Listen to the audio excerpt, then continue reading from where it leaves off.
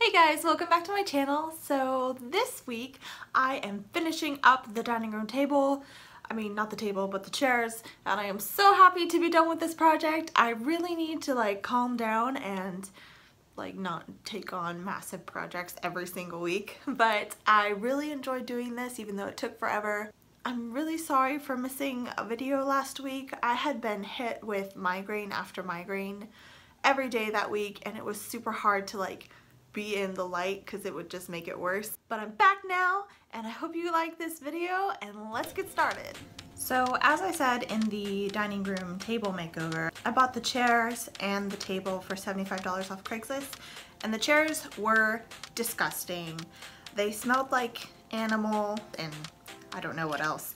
So the first order of business was to wipe them down and then pull the upholstery off of the wooden frame.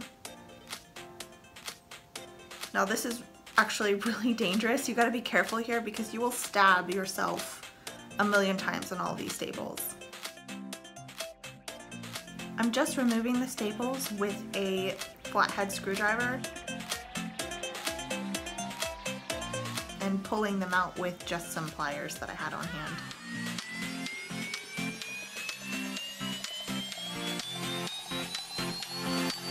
Let's go.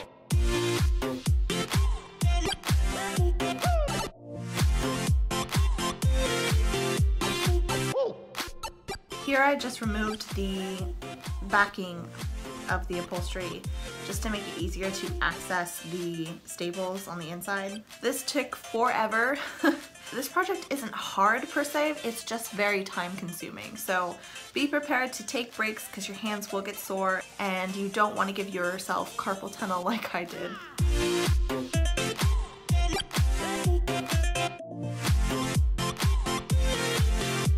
Next order of business was to unscrew the seat from the bottom of the chair.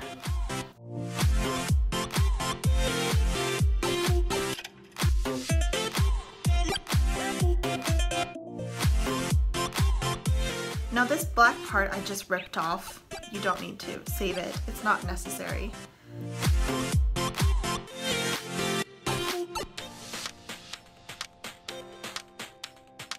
And then you just go and start lifting up all of the staples.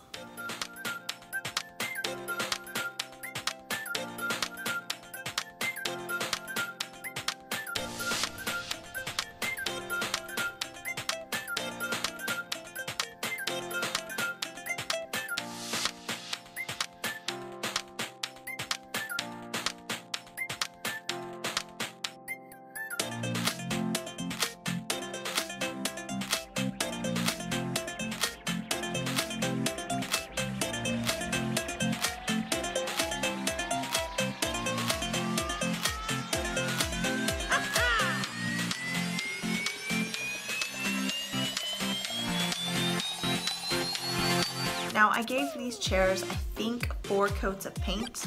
I used the same chalk paint that I did on the dining room table, the Rust-Oleum chalked paint. I really like it. You just have to make sure the chair is clean before painting, and it holds up really well.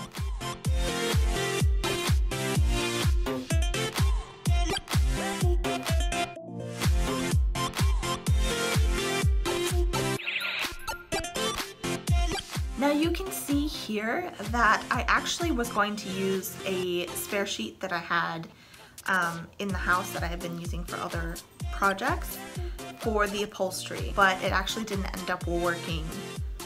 It ended up causing a lot of puckers and it showed the batting underneath. It didn't look very appealing. So what I ended up doing was going to Joann's and picking up a different material.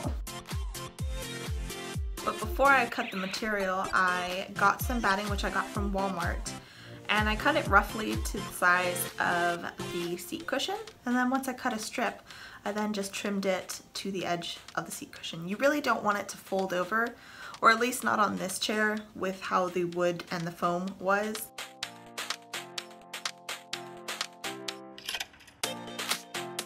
Then I took this really pretty sea blue material and started stapling it down.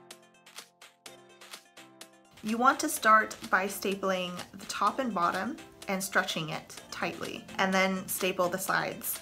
Again, stretching it tightly. But only do 2 or 3 staples per side just so you can get the placement down. And then you can start finessing and stapling the rest of it down. Here I'm using a hammer to hammer it down all the way. I don't know if it's because I have a basic staple gun, but it wasn't going down all the way, so it would like puncture mostly, and then I would have to hammer it down the rest of the way just to make sure it was flush. So once you have your sides stapled down, then you get to the corners. I just trimmed off a little bit of excess fabric, folded it in half, and put the center down into the middle of the corner and stapled it down just in the middle.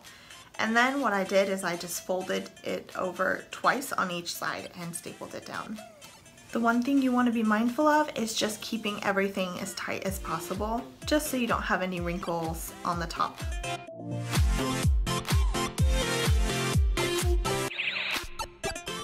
Now here you see me trimming off some excess material.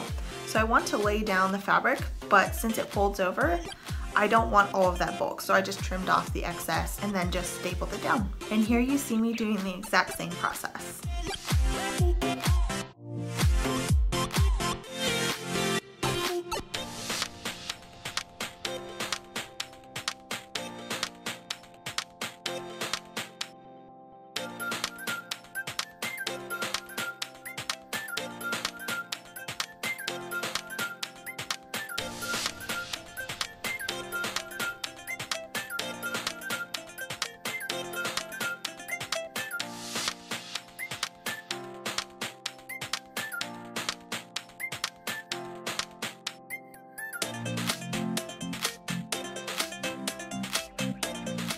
And then once you have all 4 corners stapled down, you'll just trim off the excess as close to the staples as possible. Then just flip it over, dust it off, and screw it back onto your painted chair, and this is what you'll end up with.